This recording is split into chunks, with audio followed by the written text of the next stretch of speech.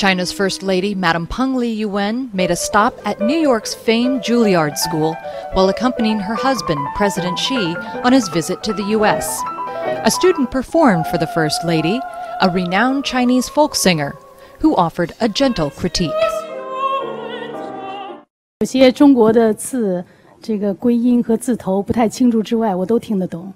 Well, apart from very few Chinese pronunciations, I totally understood. 当然，中国歌曲非常难唱。 Of course, we all know how difficult it is to sing a Chinese 我只跟你 song. 说2个地方。 Just 2 points to make. 哒哒哒哒哒哒哒哒，这个要注意。 Well, that is something that you really need to pay attention to. 还有结尾的地方。 And towards the end,